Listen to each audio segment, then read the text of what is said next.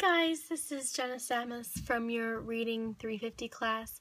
I'm here to present you with my book trailer for the two books I selected. The Caldecott medal earner I chose was Lan Po Po, a Red Riding Hood story from China by Ed Young. He wrote and illustrated the book.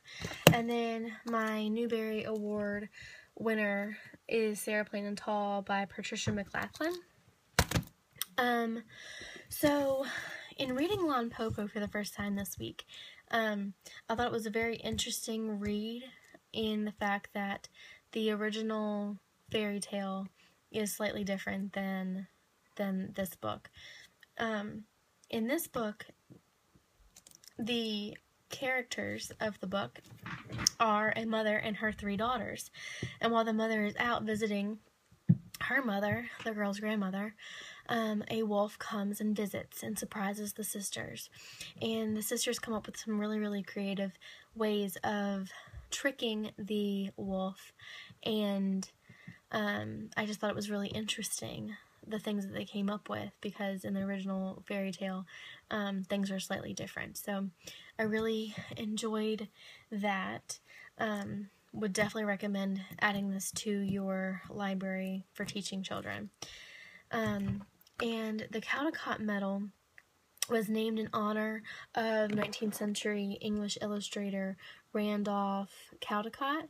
The award is awarded annually by the Association of Library Service to Children, a division of the American Library Association, to the artist of the most distinguished American picture book for children. So it's a very high honor for that. And then my second choice for the Newbery Award is Sarah Plain and Tall by Patricia McLachlan. This is a chapter book, and it was the very first chapter book I read as a young girl, so it was a very special choice for me to pick this one. It is, I believe, a historical fiction / traditional literature, because of the text and the time frame in which this took place. You know, it was back when we didn't have internet and people rode horses into town, and it took a lot longer to get to places. But this is a very awesome book.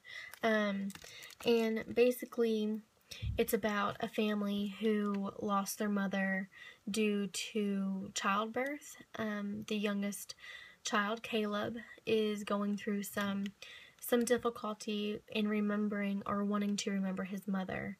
And so his sister Anna goes through and tries to reminisce with Caleb, but it's very hard for her because she misses her mom. So her dad, their dad, goes and puts an ad in for a wife, and they get Sarah. And the transformation that the whole family has is really remarkable and very touching. And this is definitely one of my favorite chapter books that I can remember reading growing up. I really enjoy reading, and I hope that these books can, you know, give that to somebody else. So the Newbery medal was named for 18th century British bookseller John Newbery. It is awarded annually by the Association for Library Service to Children, a division of the American Library Association, to the author of the most distinguished contribution to American literature for children. So it's also another high award that was given rightfully so, because this book touched my heart, and I know it has touched many others who have experienced a loss and how to come back from that. So I appreciate everyone's time. Hope everyone's having a good night. Thanks.